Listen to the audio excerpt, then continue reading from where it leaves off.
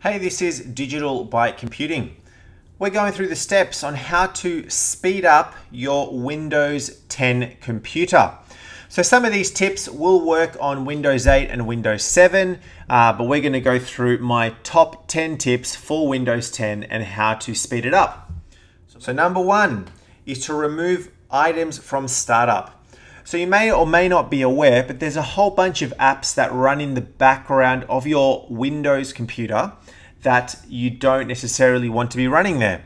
So when your computer starts up, it starts booting up a whole heap of apps in the background, your services, your taskbar items, a whole bunch of other apps, and some of them you may not actually need them to be running all the time. So by removing some of these, you'll find that your Windows will run better. So first thing you want to do is there's two areas that you can do this. The first one is to type in msconfig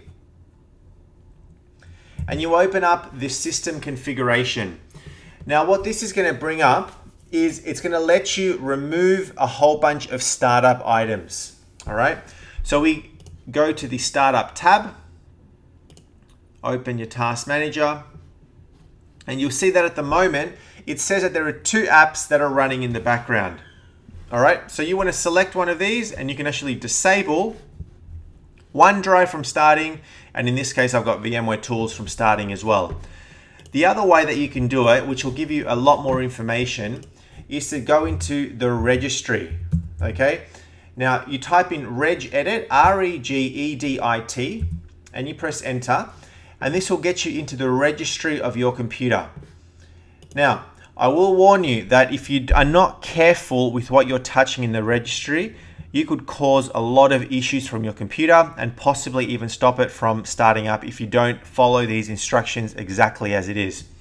Let's go into local machine. Software, Microsoft, and you go all the way down to Windows.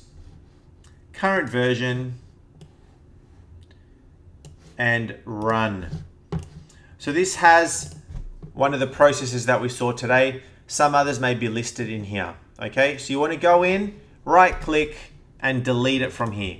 By deleting it from there, you're removing it completely from your computer's startup. Okay, so just be careful when you do this, but you'll find that some apps will appear in there. Removing them, you'll find that certain things run a little bit better. Number two is to give your Windows a general file cleanup. So over time, if you look inside your Windows Explorer, in your File Explorer, there's going to be files that just accumulate over time, right? So inside your C drive, you've probably got a whole bunch of folders in here, a lot more than what I've probably got. And just over time, things are going to start to accumulate. Clearing out some files and some folders and some apps that you don't need is going to speed up your computer in general. So this is something that I would highly recommend for you to do. Things like going into your users drive, so this is my Emilio folder, my user, and you can go through things like your downloads. This will contain a whole bunch of download stuff that you may have downloaded, your documents, things from your desktop, and a whole bunch of other things like that as well. So go through this and clear it. There are also things like temp files that you can go in and clear up as well. So we're going to go through that a little while later, but that's something that I would definitely recommend is give your Windows files a cleanup. What you can also do is you can right click on your C drive and go into the Properties tab and run what's called a disk cleanup. All right, so if we open this up, so once that finishes scanning, you'll see that it's detected a whole bunch of stuff. So that will now bring up your disk cleanup wizard. Now I also did click on an area on a button around here that did say system files or something around those lines because it's going to bring up a whole bunch of more options. So what I want to do is select every single one of these. Okay, maybe just monitor what's in here. Select everything. And it's telling me I'm going to save 21.8 meg of files. So this is going to go in and delete a whole bunch of stuff. You're probably going to have a lot more than this if you haven't ran it before. And then you just run and click OK. It's going to ask you, are you sure? And delete. That's now going to go and start scanning that computer and deleting any of those files that it needs to delete. Okay, so the process could be very quick, but could also take a very long time if you do have a lot of data in there. Number 3 is to defrag your computer. Now in this same area, so what we did before is right click on that C drive and go into properties. You've got the tools area and you can do what's called an optimize and defragment of your drive. So we want to click on the optimize button and this is going to bring up your optimized drives or your defrag drives screen. We want to select your C drive and you click on optimize. Optimize will run analyze and then it will optimize as well. Analyze is just going to analyze it and it's not going to really actually change anything. So go ahead and optimize your disk. Run this every so often. It's good to maybe run it once a week, maybe even once a month. But do it and you'll find that things will get speed up over time. So essentially what defrag does is in the back end, it's grabbing all the chunks of the blocks of data in the back end and putting them all in a sequential order so that there's no gaps in files and everything. I won't bore you with the technicalities behind it, but it will make your computer quicker. To check your disks for errors. So again, in this same area, under the tools, there's an error checking option. This option will check the drive for file system errors. Select on check. It's going to now, it's telling me you don't need to scan this disk. We haven't found any errors, but yours may say something different. Scan the drive, click on the options to automatically fix, scan the drive. It may ask you to restart your computer. If it does, restart it and let it do what it needs to do at the start up. And it will go ahead, scan your disk, fix up any inconsistencies, clean up any errors, and you'll find that things will speed up, hopefully.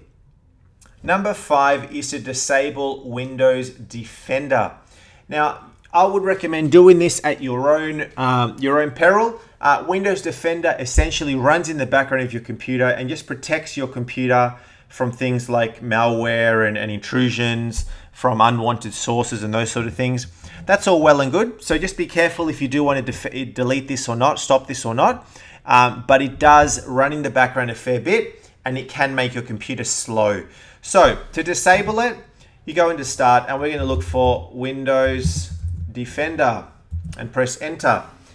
All right, we then want to click on the settings area. It's going to bring up the settings for your Windows Defender. It's going to have things like real-time protection, cloud-based protection, etc., etc. So we want to go ahead and off on some of these, okay? And that will remove some of those features from Windows Defender, and you'll find that things can start to run a little bit quicker. Again, do this at your own risk because it can cause issues if you don't have the proper security or protection in the background. Number 6 is to disable IP version 6 from your network cards. Now this is something that may not improve too much of your performance, but it's just helpful to do it because essentially, well, let's just show you how to do it and then we'll describe what we're actually doing. All right, so we're going to go into the Start menu. We're going into Control Panel and then navigate into your Network Sharing Center and change adapter settings. And in here, you're going to have some network cards. You may have just Ethernet. You may have also a Wi-Fi one. You want to do this on every device that you have. So you've got your Ethernet and Wi-Fi. Do it on both. Right click on your first one and go into Properties. And then you've got two things in here. You've got Internet Protocol version 4 and Internet Protocol version 6. So your IP, this is Internet Protocol, stands for IP, version 4, is your standard IP range, yeah? So 192.168.1.1 is a standard IP version 4. IP version 6 is a newer IP range.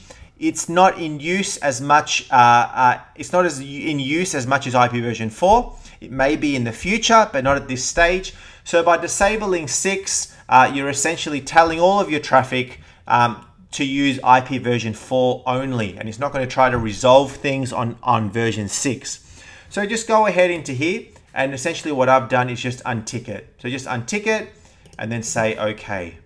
Number 7 is removing unwanted programs. So over time, you're going to start to install a lot of apps on your computer, and you may want to start to remove some of these apps. You may find there's a lot of apps that you don't use anymore, and they're just taking up space and potentially using up resources on your computer. So to get rid of those, we go again into Start, we go into Control Panel. We then want to look for, what are we looking for? Programs and Features. Okay. This is now going to give you a list. It may take a little bit of time to show up on yours if you have a lot more. Going to give you a list of all of the apps that are installed on your computer. If you don't want an app, you simply select the app and you click on uninstall and then follow the prompts. It'll generally be next, okay, something similar. Just follow the prompts and uninstall it, okay? Similar if I do it, say for Google Chrome, uninstall. It's now going to prompt me for something, and it will go ahead and uninstall it. Now again, you may not want to do this for all of your apps, all right? So in this case, you've got a simple uninstall or also delete your browsing data and uninstall. Okay, so uninstalling programs that you no longer use is going to speed up your computer as well. Number 8 is to increase your virtual memory. So what is virtual memory? So you've probably heard of RAM and memory on your computer. You know, you may have 2 gig worth of RAM, 4 gig worth of RAM, 8 gig, 16, whatever gigs of RAM you've got on your computer. Your virtual memory is essentially what your computer goes to once it's run out of physical memory. So it's always good to set your virtual memory as the same or more than what you have as your physical memory. So let's just go, I'll show you and we'll talk a bit more about it. In your Start menu, we're going into Control Panel. Then we're going to navigate to System and Advanced System Settings. Okay. And we're going to go to Settings, Advanced. All right. So Advanced, Settings, Advanced, Change. Now in here, automatically managing your page file. So virtual memory is going to create what's called a page file, which is sitting on your local C drive. This is going to automatically create it based on what your RAM is, okay? You can also untick that and actually customize this. You can actually shrink it down, okay? Or you can increase it. Increasing it may be a good thing. If your computer is running slow, it could be because you're running out of physical memory, it's using up all your RAM, and it's going into your page file or into your virtual memory. So increasing it could actually be a good thing. So go ahead in here and increase it. So if you've got 2 gig worth of RAM, physical RAM, which is something like 2000, maybe put 4000 worth of virtual memory, and it's willing to grow up to 8000 worth of virtual memory. Now this is 8 gig, right? So this is going to use up 8 gig of your hard drive space on your C drive. Okay, so just be wary of that, but that's something to consider as well. So number 9 is to disable visual effects. So in this same area where we were before, all right, so in the Advanced System Settings, we go to Advanced, we go into Settings under the Performance. You've got what's called Visual Effects. Now all these effects you'll see, animate controls, animation in the taskbar, slide open combo boxes. All this stuff is essentially fancy visual effects that are built into Windows to make it look really suave, really slick, really cool, right? This sort of thing, it's going to make it look nice, but because it is visual effects, because it's going to use resources, it's going to make your computer run slower.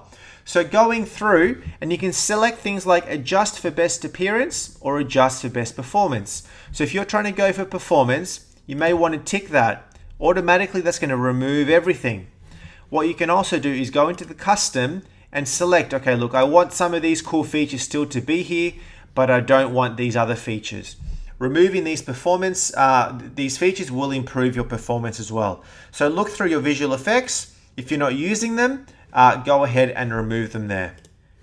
And number 10, last resort, if all of those things have not worked, There are things that you can do, like you can get apps off the internet to do cleanups of your computer and those sort of things. Let's just say you've tried everything. You've tried everything on the software side and it's still not performing the way that it should. The next thing you can do is look at increasing some of your resources, physical resources of your computer itself. Look at the hardware, right? You may want to be getting a bigger hard drive if you're running out of space. You may want to look at getting more RAM, increasing your CPU, those sort of things. So you're putting more RAM into your computer is going to increase the speed of your computer. If you're not too comfortable on how to do this, you can always go down to your computer store and tell them, look, my computer is running a bit slow. I'm looking at getting some more RAM, a better CPU, and they will recommend to you what you should get. So last resort, you've tried all your software, you've even reinstalled Windows perhaps, and it's still running very poorly. Go ahead and look at possibly increasing the hardware specs of your Windows 10 computer. So that is it. They're my top 10 tips on how to speed up your Windows 10. I hope you found this video helpful. If you did, give me a thumbs up and subscribe to my channel, Digital Byte Computing, for a whole bunch of more videos. Thanks for watching.